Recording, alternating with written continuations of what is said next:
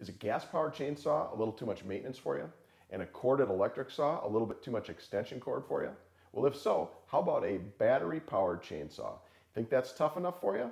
Let's find out. Hey, it's Paul with Tool Metrics, and today I'm taking a look at a battery-powered chainsaw from DeWALT.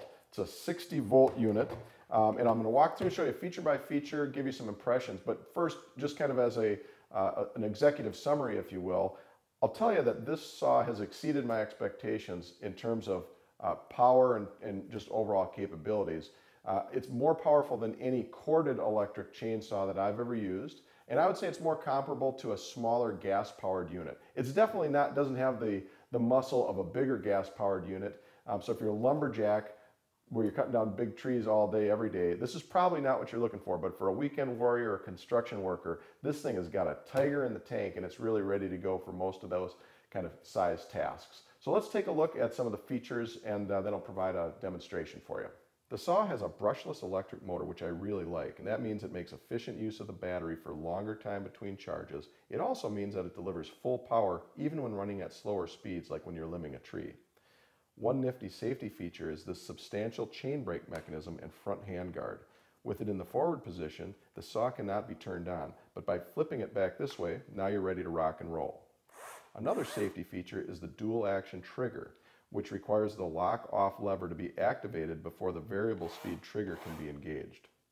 I also like the quarter-turn oil cap and good-sized reservoir, making it easy and not messy to fill the unit with bar oil.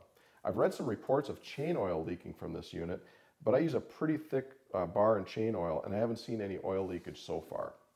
There's also a nice oil level indicator so you can see when you're running low and take care of it.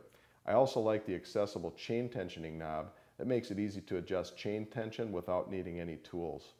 The battery is easy to remove and replace, and with the FlexVolt line, you can use 20-volt batteries and share batteries with other FlexVolt tools. I also like the at-a-glance battery charge indicator, so you know when you're running low and need to put it on the charger. One thing that a gas chainsaw user will notice is the absence of bucking spikes on this unit. These plastic ridges are not really functional as bucking spikes, and I'd say there just isn't enough power here on this unit to apply that much torque on the saw, and you'd stall the chain if you did. But for occasional non-lumberjack use, it just doesn't matter.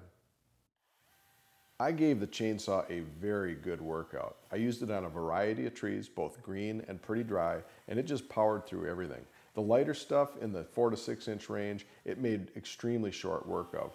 It handled the bigger stuff in the 10 to 12 inch range, but there's where I could start to see a little bit of bogging down. I had to back off on the pressure, and the difference was a little more apparent between this and a gas-powered saw. But ultimately, it got the job done, and that's all I really cared about. The battery lasted for about an hour 20, hour 25 minutes, which was plenty of time to get the work done that I was after out in the yard, and I was really pleased with the performance. All right, so bringing this all back together, here's where I think this unit fits.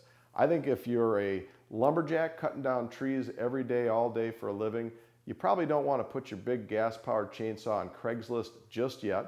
But if you're a weekend warrior, occasionally cutting down a tree in the backyard, this is a great fit for you. If you're a construction worker, occasionally cutting off 4x material, 6x material on the job site, I think this would be a good option for you as well.